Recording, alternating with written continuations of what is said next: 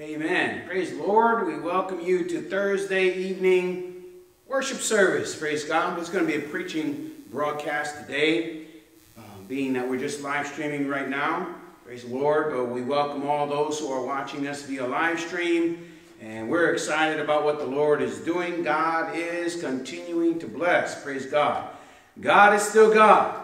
And we love Him and appreciate Him for who He is. Amen. And when men and women are able to appreciate the Lord for who He is, regardless of the circumstances in which we face, regardless of the things that we go through, and the devil likes to hype things up and to say, oh, but just, kind of get your eyes on your circumstances. Get your eyes on the things that you're going through. Get your eyes on the things that aren't going well. Get your eyes on the things that are going well. That, when you begin to look a little bit too highly on the things that are going really well, and thank the Lord for the things that are going well, but at the same time, those things can kind of deceive a person into a false sense of security. Praise God. Why? Because our confidence and our security is not on the circumstances of this life, because this isn't our home. Praise God. But we know that we have a home in heaven, and Jesus one of these days is going to come back and take His church home. Praise the Lord. And so we're excited about what the Lord is doing. Thursday evening worship service. We're going to be preaching right now. And our next broadcast is going to be this upcoming Sunday at 11 a.m. And so stay tuned for that, and looking forward to God's continued blessing. And in the meantime, though right now I'm not able to bring people physically to the church per se, being that we have the services closed for these next 10 days, but you can invite men and women to watch the broadcast. Praise God. And people are doing that. People are watching the broadcasts, and God's touching hearts and lives through His Word. Praise the Lord. And give all the glory unto Almighty God. God is in control. Praise God. And so we're looking forward to God's continued blessing. But we welcome you tonight to this broadcast. And we're going to look to the Lord in prayer. And I'm going to ask Reverend Riley, sir, if you go ahead and stand and ask God's blessing for this service and also for the message tonight. Thank you, Heavenly Father, for the service. Thank you for the message that you gave Pastor Falcon. And just give everyone out there a willing heart and open ears to receive His words. In Jesus' name we pray. Amen. Amen. Praise the Lord. All right, we're going to be preaching this evening from the Gospel of Matthew. We're going to begin to read from verse 24, a very familiar portion of Scripture to those who read their Bibles. If you're not a studier of the Word of God, of course, this would not be familiar to you, but we'll be preaching about it and talking about it. Amen. Sharing the Word of God. And our prayer is that God's Word will touch your heart. And so we're going to begin to read from verse 24, Gospel of Matthew, chapter 15, verse 24. Jesus begins to speak here. He said, "But He answered and said, I am not sent but unto the lost sheep of the house of Israel." Verse 25. "Then came she and worshipped Him, saying, Lord, help me. But He answered and said, It is not meet to take the children's bread and to cast it to dogs. And she said, Truth, Lord, yet the dogs eat of the crumbs which fall from their master's table. Then Jesus answered and said unto her, O woman, great is thy faith. Be it unto thee even as thou wilt. And her daughter was made whole from that very hour." And with the help of the Lord this evening, we're wanting to preach from this portion of Scripture tonight on the title, You Can Have What You Need. You can have what you need. And so, amongst all of the tasks that the Lord Jesus Christ was given on earth to do. We know that the Lord had testified and said that he was sent of the Father into the world, our Heavenly Father, God the Father, into the world, and he was here on a mission. And amongst all of the tasks that he was given to do, he worked miracles. He raised the dead. With his words, Jesus was like Ezekiel. When you read in the book of Ezekiel of the valley of the dry bones, many who are familiar with the Bible know what I'm talking about. And there the prophet Ezekiel, the Lord had challenged him to speak onto this valley of dry bones. And when he had preached, the Bible began to share that there was the flesh had begun to come back to those bones and the sinew, and then afterward he continued to prophesy, and there was eventually standing a great army. In other words, God, through the mouth of the prophet and through the promise of his word, had raised up what was a valley of dry, white, clean, picked bones. God raised up the army and resurrected them again. A true and great miracle. But Jesus came into a world, and taking from that and figuratively speaking, was preaching to a bunch of dry bones. People whose lives, though they were alive, they weren't a valley of literal dry bones as the prophet Ezekiel had experienced, but a people whose faith had been dry.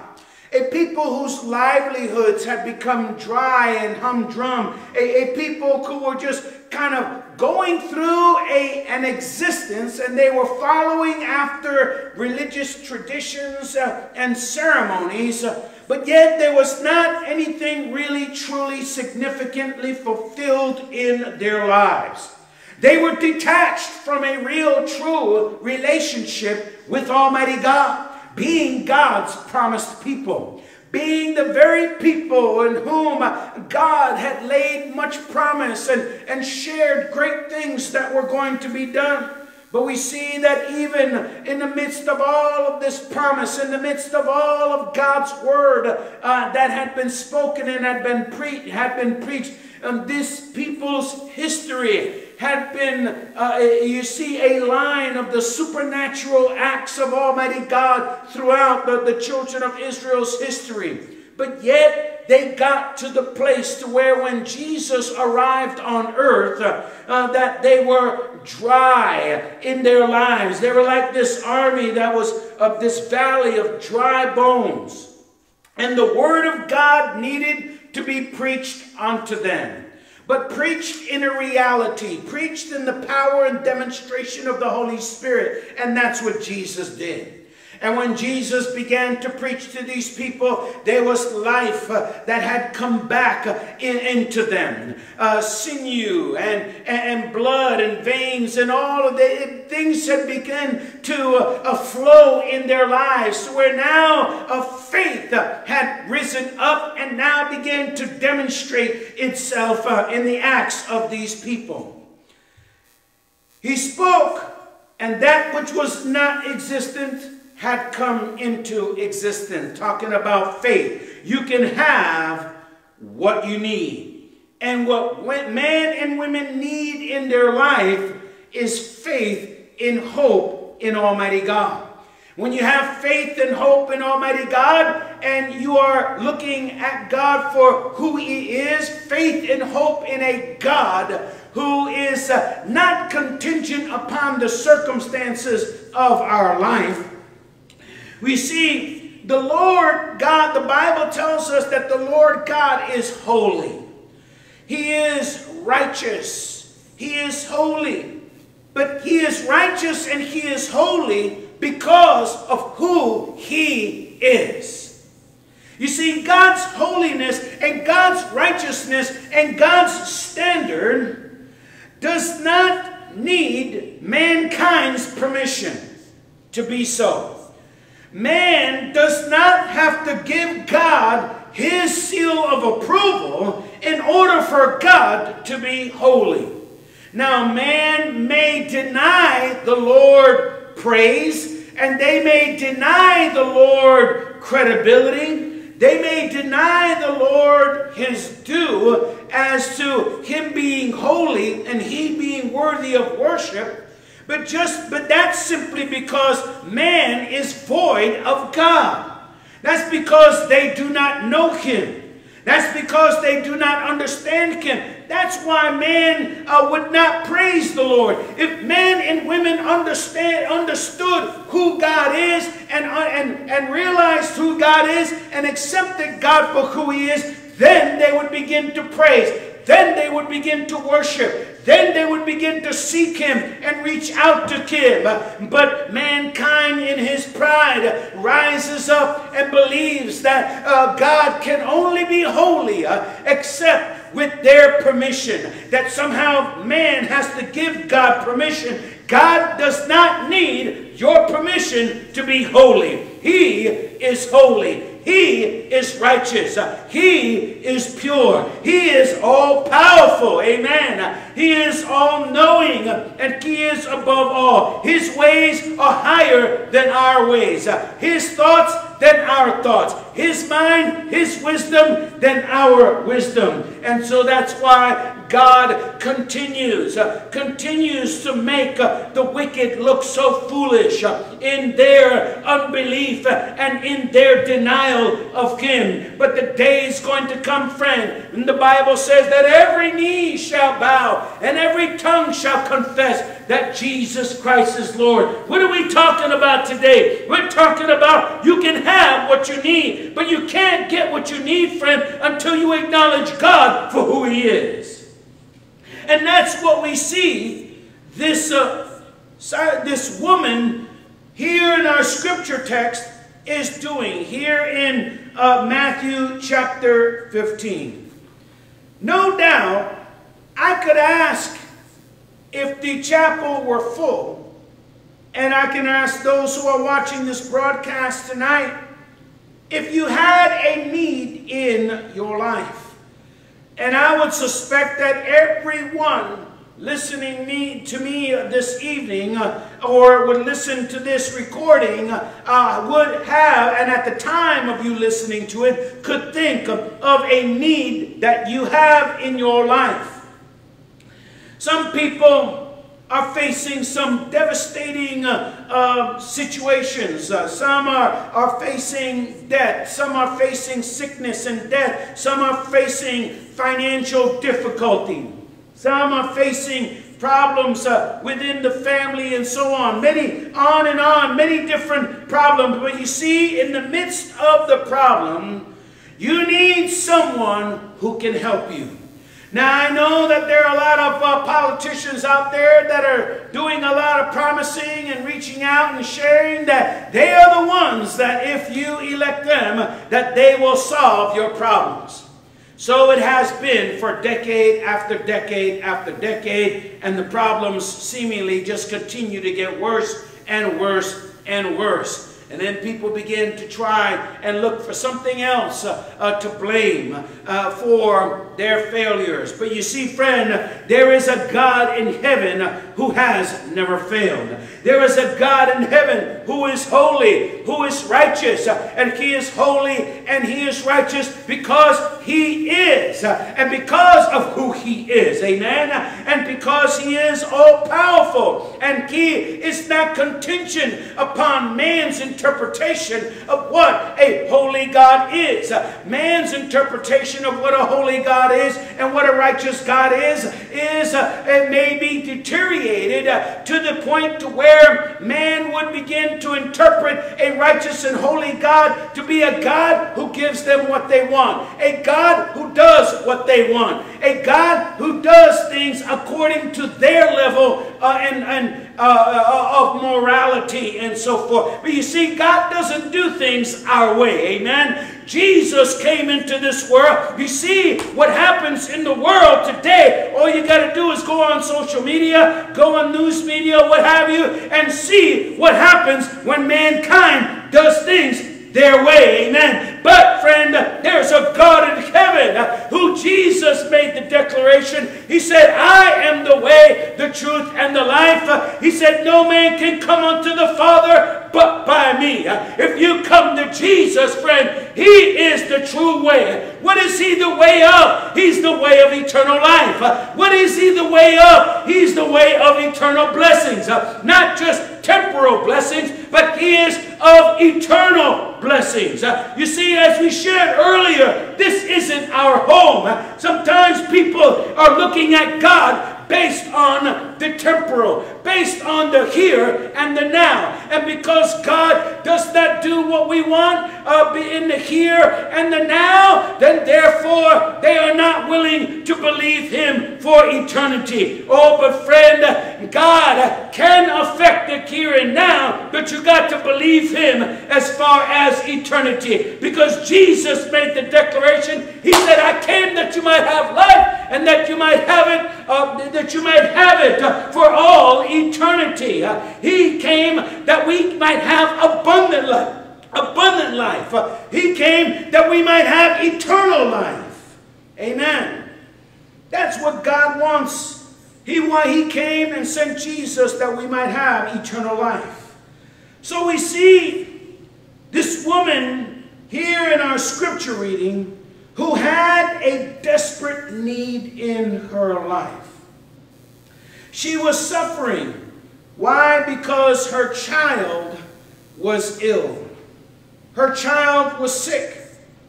And she needed something other than what mankind had to offer in order to remedy her situation. The Bible declares that she was a Syrophoenician woman. She was a Gentile. She was a daughter that was born outside of the Jewish heritage. She was not of the Jewish line.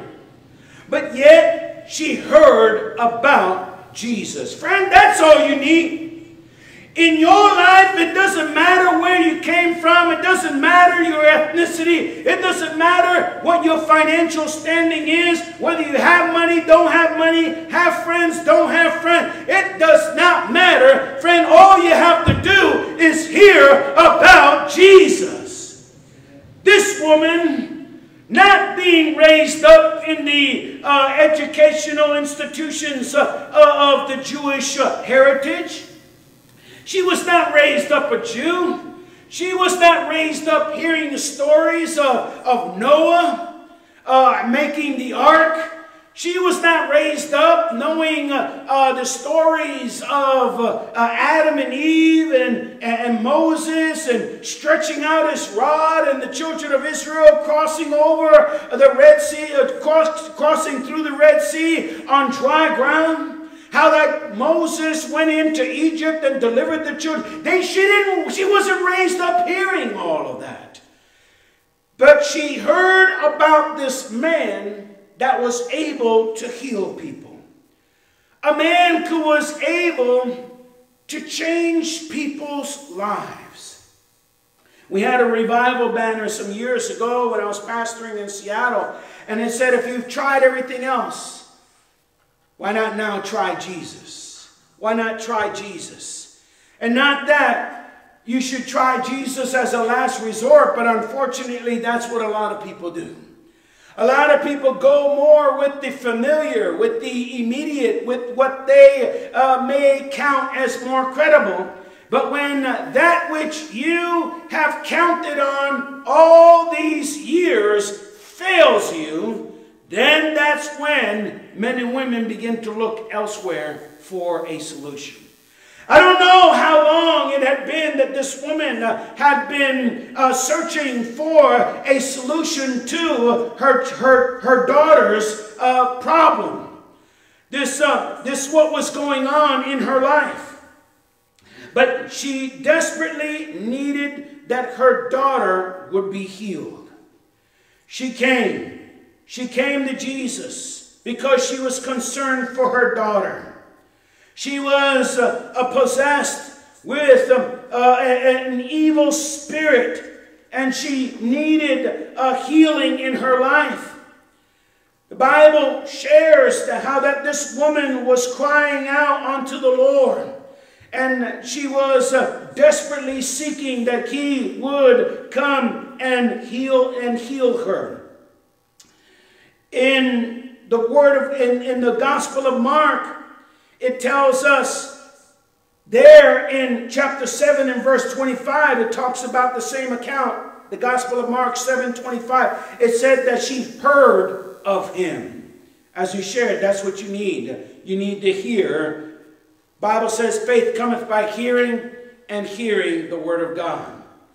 And she realized that if this man whom she heard about, if he can do all these things for all of these other people, if he can heal them, if he can cast out demons, if he can deliver them from the grip of the enemy, then perhaps he can do the same for me. And friend, if God had ever changed the life of an individual, preaching tonight about that you can have what you need.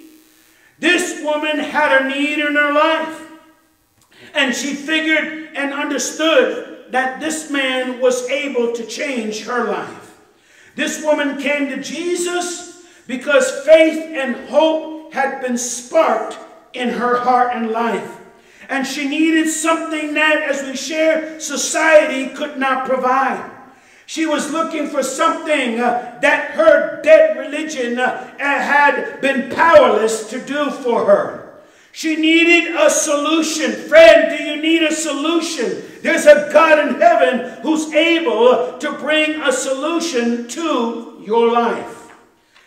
What this woman had was faith. And in looking at this faith that this woman had, we want to share about faith's obstacles, faith's opportunities, faith's obligations, and faith's rewards. Faith's obstacles, faith's opportunities, faith's obligations, and faith's rewards.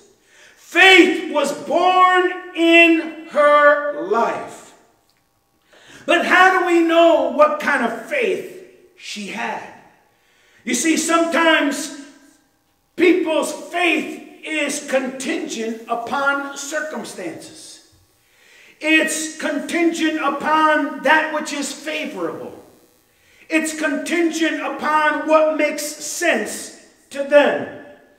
But we see that this woman had a genuine faith, to where her faith had plowed through the obstacles. It had seized upon the opportunities. It was able to meet the obligations and experience the reward. Let's look at some of the obstacles that this woman had in her life when she came to Jesus.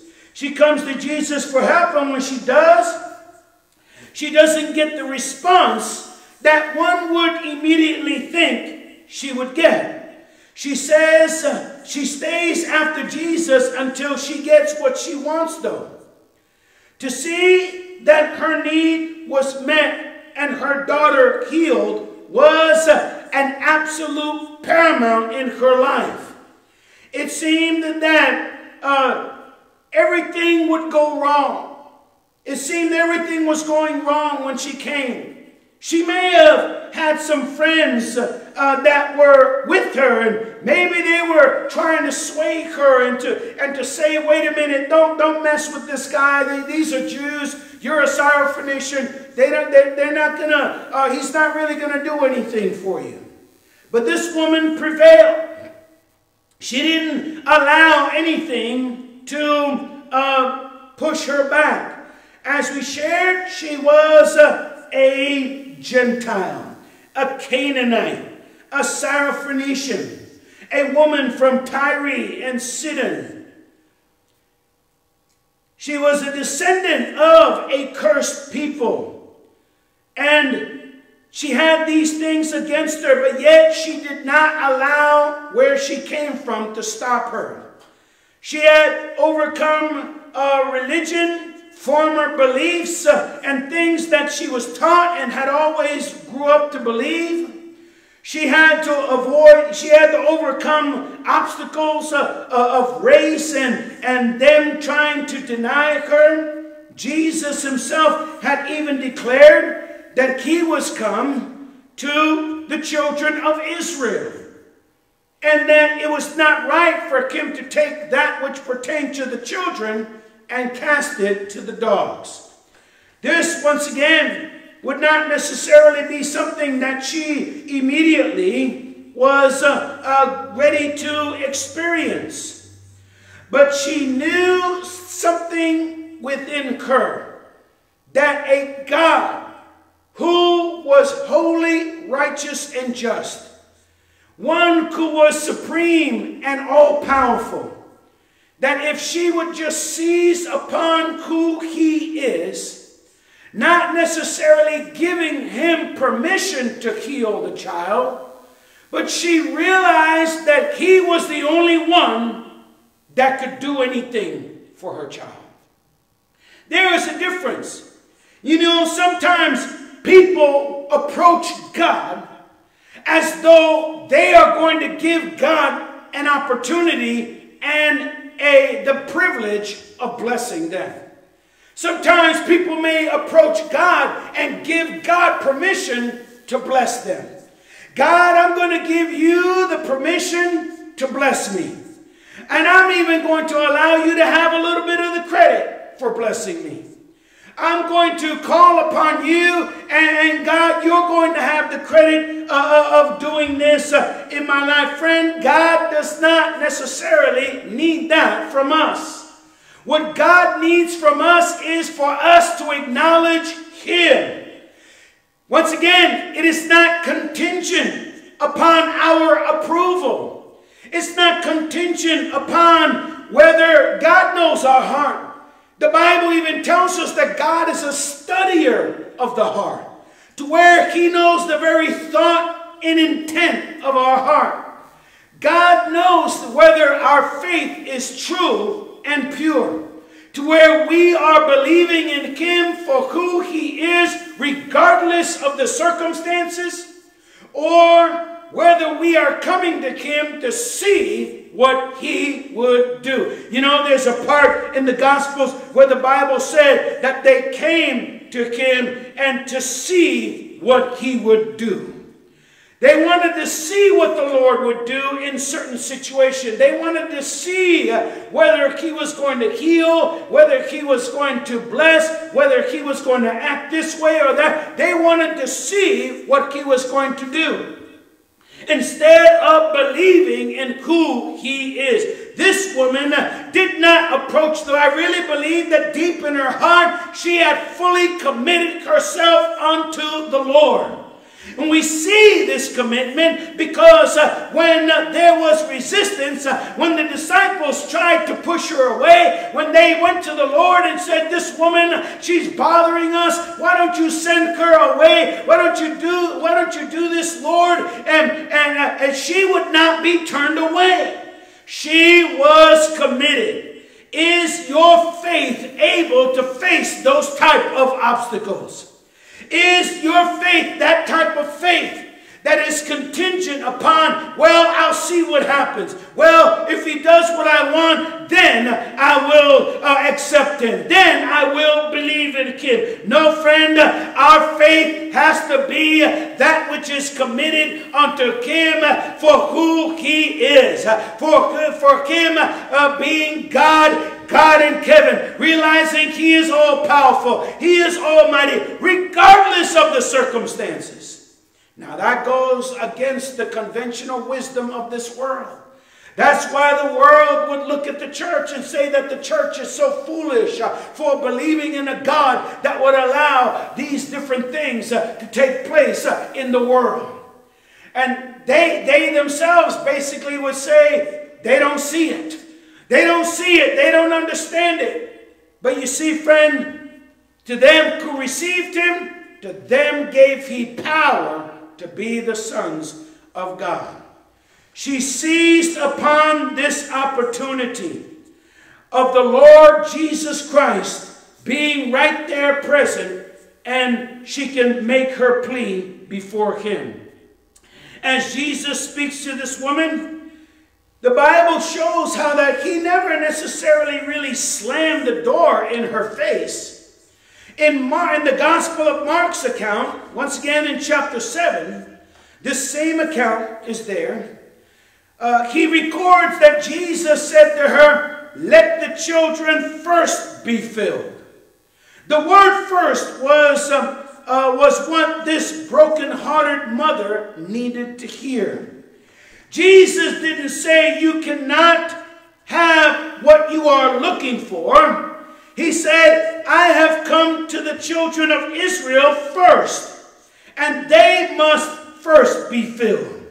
She took that to mean that seconds were available. Oh friend, even if it means seconds, when you're talking about the table of Almighty God, when you're talking about the blessings of the Lord, seconds, thirds, scraps from the left, does it not matter, friend? Even that is enough for you to receive what you have need of in your life. You see, these obstacles that were thrown up by the Lord Jesus were not placed there necessarily for the purpose of discouraging and defeating this woman. The obstacles were placed there to authenticate the faith that she came claiming to believe the Lord. In verse 22 of this chapter, she calls on Jesus based on his role as the Jewish Messiah. She receives no help there, but she has no right to approach him on those grounds. But on verses 24 and 25, she hears Jesus tell her of his mission on earth, and that was to the nation of Israel. In verses 26 and 27, now she hears that Jesus compares her to a dog. These Gentiles as dogs. The Jews looked at all non-Jews and Jewish people as dogs. The word they used here refers to a mangy cur. It is used as a metaphor of a people who are unclean, filthy, and dirty. Jesus used this word on various occasions. Here in Matthew chapter 7 and verse 6. And the word used here is different. The word means little puppies. It refers not to mangy, dirty dogs, but to a dog that is a pet in the house. To an animal that is looked on as a part of the family. Jesus here, no doubt, may have had just absolutely had a twinkle in his eye, as one person put it, there in a waiting to see what this woman would do, and as she would fulfill faith's obligations. She took the opportunity. And she met the obligations. You know, a lot of people would have thrown up their hands at this point. Why? Because their faith was not whole. Their faith was contingent. Their faith was only partial. It was not whole. But this woman's faith was absolutely whole. She could have threw up her hands and said, "I don't need this. I don't need to be talked to like that. I don't need to be referred to. Who are you to disrespect me in that way?" Well, we see that Jesus on many occasions had been disrespected, but yet he continued to prevail on in the mission. He still continued on and fulfilled that which the Father had sent him to do. Even there on the cross, when they were wagging their heads and yelling and screaming at him and daring him to come down from the cross, Jesus prayed for them and he said, "Father, forgive them, for they know not what they do."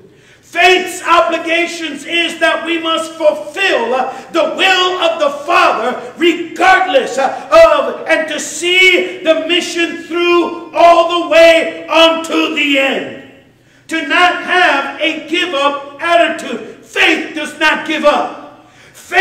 not look at the circumstances and say, oh, well, I guess it was not meant to be.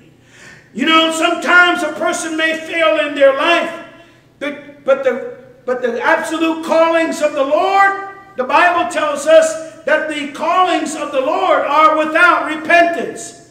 You know, a person may fail in their life, but it does not mean that God did not mean for you to have it. God did not mean for you to accomplish it. God did not mean for you to fulfill it. And as I was listening to one minister on Facebook, he reminded us of what Pastor Davis used to say. And it really spoke to my heart. He talked about that Pastor Davis used to say that a failure is a failure to pray. A failure in one's life is a failure to pray. And that so spoke to me. And I remember Pastor Davis sharing that. And it is so true. A failure is a failure to pray. And just because someone had failed to pray, amen, and a person had failed in their life, does that mean that God did not mean for salvation to be real in your life? God did not mean for you to fulfill your call. God did not mean for you to accomplish that which He had called you to accomplish. Don't look at the circumstances. Look at Almighty God. Don't look at your failure. Look at Almighty God. Don't look at what happened. Look at what can happen when you put your faith and your trust in Jesus. When you put your faith and trust in Him, oh friend, that's when things can turn around. Amen. May have failed in your life, but it does not mean that God does not mean for you to have success. There are obligations that come with faith. You have to see it all the way through. People will tell you to quit. The devil will tell you to quit. Circumstances, finances will tell you to quit. People and on, different ones. Even sometimes leaders will tell you to quit. But friend, you must never quit. Never back down. Go forward and be what God would have you to do. And be. You see, this woman here, she wasn't about to back down. Even though her disciples were trying to get her to back down. But she prevailed, and she saw it all the way through to faith's rewards. To faith's rewards.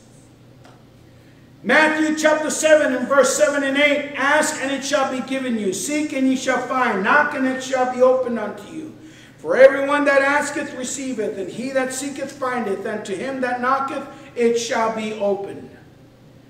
Hebrews chapter 11 verse 6, he said, but without faith it is impossible to please Him.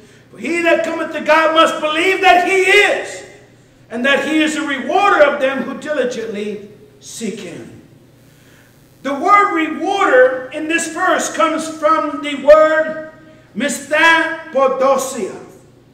And it means, it comes from, it's a compound word, and it comes from words that mean wages and to give out. Wages and to give out. Literally, it refers to the paying of wages and thus conveys the sense of a recompense, whether in the form of a reward and also punishment. But here Jesus was ready to recompense this woman a reward because she believed Him for who He is, not for only for what He can do for her. Do we believe God simply only because of what God can do for us? And then all of a sudden, if God doesn't do, our faith fades away? Or do we believe in Him like Job did and had confidence, and he said, though He slay me, yet will I believe, trust in Him. Yet will I believe Him. Yet will I serve Him. He had that full commitment of faith unto the Lord, and she reaped the reward. And when after Jesus had said, said to her, it is not meet to give the children's bread and cast it to the dogs. She said, truth, Lord. Everything that comes out of your mouth is truth. Everything that comes out of your mouth, God, is right. Amen. But even the dogs, they eat from the crumbs which fall from the master's table. It is almost as though Jesus was saying, woman, that's what I was waiting for. That's what I was waiting to hear from you. Talking about you can have what you need. And this woman, then Jesus had said to her, O woman, great is thy faith. Your faith is real. Your faith is pure. Your faith had met the obligation, and you are now going to experience its reward. He said, be it unto thee even as thou wilt. Oh, friend, when we approach God in that way, with a full committed faith unto the Lord, regardless of the circumstances, the Bible said, and her daughter was made whole from that very hour. Oh, friend, you can have what you're looking for in your life, and especially when it comes to salvation, especially when it comes to the born-again experience, especially when it comes to the power of the Holy Ghost, especially when it comes from forgiveness of Almighty God.